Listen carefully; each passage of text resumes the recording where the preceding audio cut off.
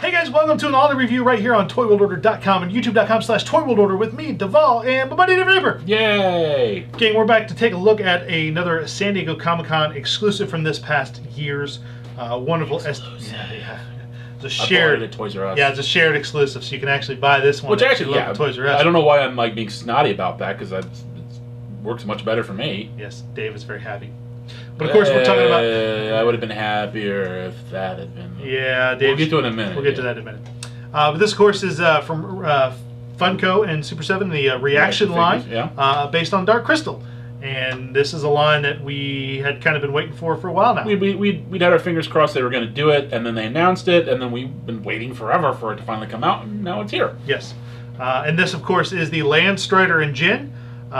So it's one of the larger creature sets. There's two large creature sets that's going to be released by the ReAction line for this line. The first one is the San Diego Comic-Con exclusive. The second one is Gartham with the Winged Kira.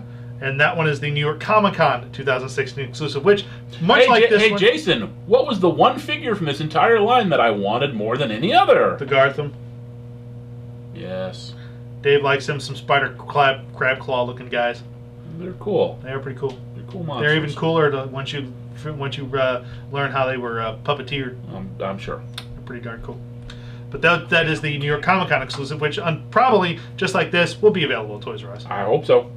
Pretty much... if it is, and I walk in and they got a case, yeah, they're not going to have a case much longer. No, Dave will buy them all. I will. Dave will buy every last one. They're an army builder. They are. So are the Landstriders. Well, you only need two, really. Yeah. But of course, this box set is beautifully done. It's a rather large box. Well, and to be fair, like out of everything that came out of ReAction, I think the one thing that you can never criticize or naysay is the packaging. It was always fantastic looking. Yes. Sorry. I was like, why is the table so wobbly? Well, it's because it's sitting on something that it shouldn't be.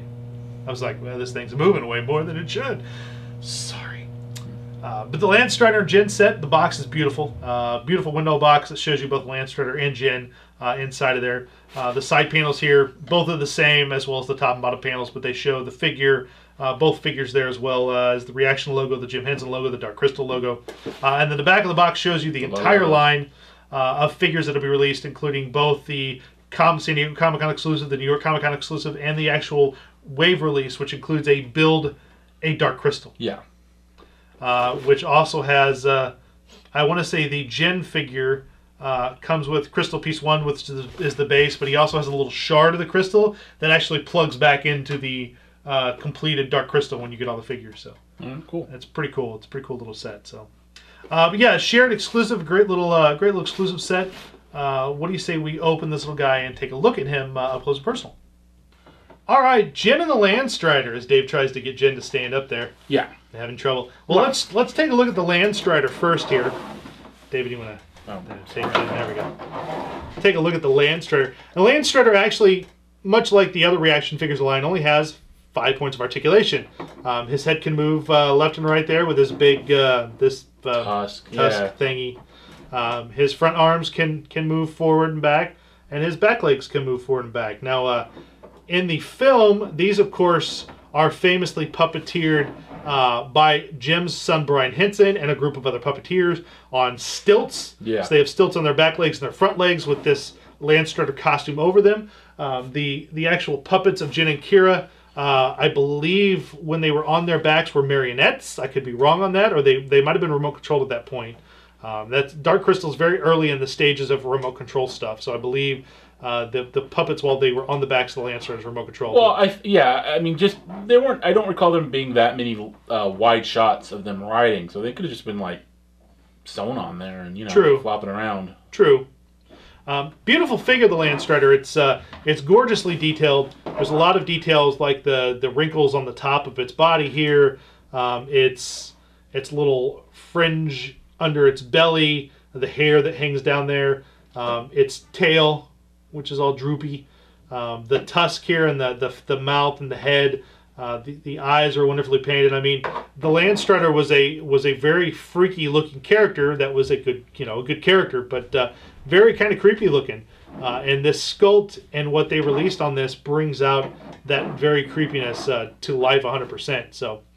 Also, the Jin figure, I'm going to put him down, pose his legs down here a little bit so we can bend him down here a little bit. But the Jin figure actually can sit on him. Yeah, well, he's clearly got some grooves in his flanks. Yes. Designed to accommodate Jin's legs. Yeah, so Jin can sit on him. So yeah, kind of cool. Landstrider's pretty cool. Jin, though, is where the figure, I think, is where they really really pulled out all the stops. The details and the sculpting and the paint on this figure is magnificent. Again, take a little slingshot out. Again, 5 points of articulation. The arms, the legs have that classic sort of molded sculpt cut. Yeah, that's very famous for those styles. His head does move, but because of his hair, it doesn't have a whole lot of range of movement, so it doesn't move that well. Hippie. Yeah, it just kind of bobbles left and right. But he does, like I say, he does have arms and legs there, so he can touch his toes. Head and shoulder, knees and toes, Anyway, sorry, got carried away there. He also comes with a little slingshot, which he used in the movie to ward off creatures. And he can hold that slingshot in either, well, I believe just in his right hand. His right hand. His left hand is more open. And these figures, the sculpting on these figures are magnificent because they really, I mean, with these, it's kind of hard to screw these up. Oh, I'm sure it would be very easy to screw them up. Yeah, it would be very easy, but they didn't. They did not. No, they pulled these out.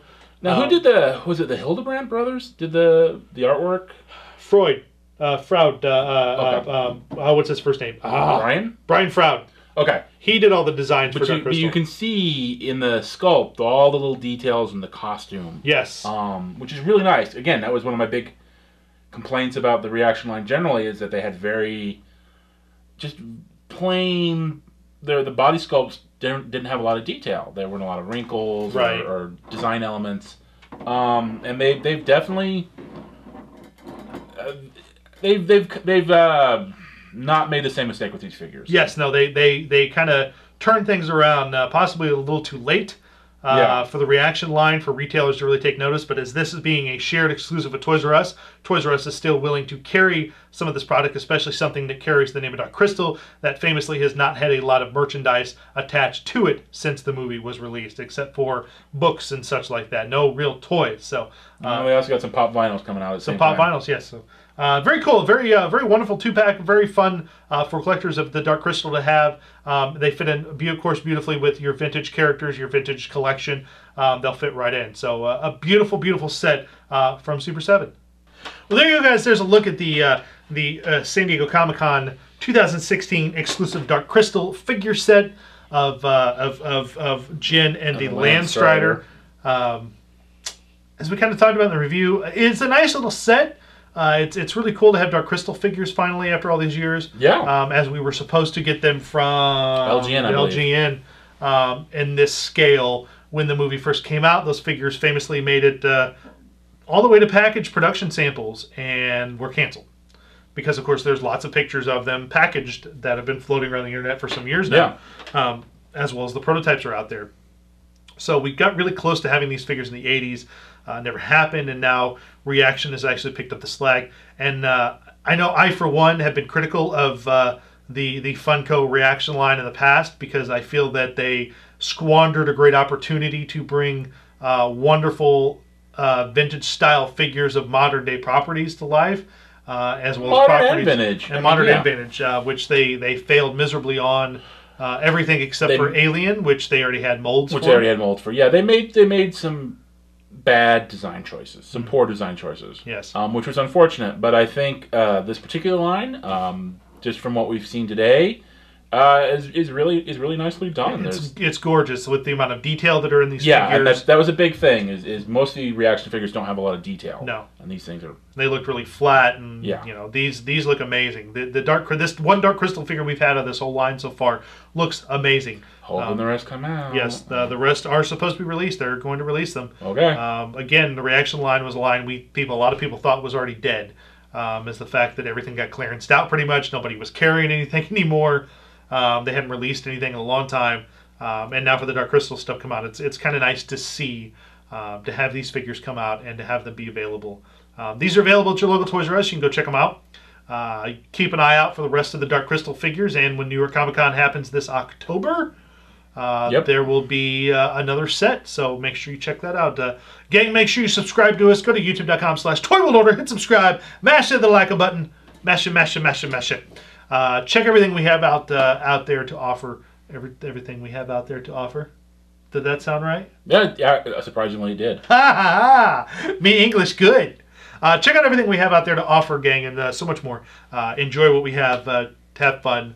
We like to have a lot of fun with our reviews. Dave just likes to be grumpy because, well, that's what happens when you're in your 40s. Oh. Do you want to use these? I want to use them very badly. I'll let you have one hit. No. Just one. You will regret it. Put them down. Okay, fair enough. Gang, we'll see you next time with another review right here on Toy World Order. So until next time, David. Keep playing with your toys. I'm going to die, aren't I? You are. It's been fun, guys. It's been real. It's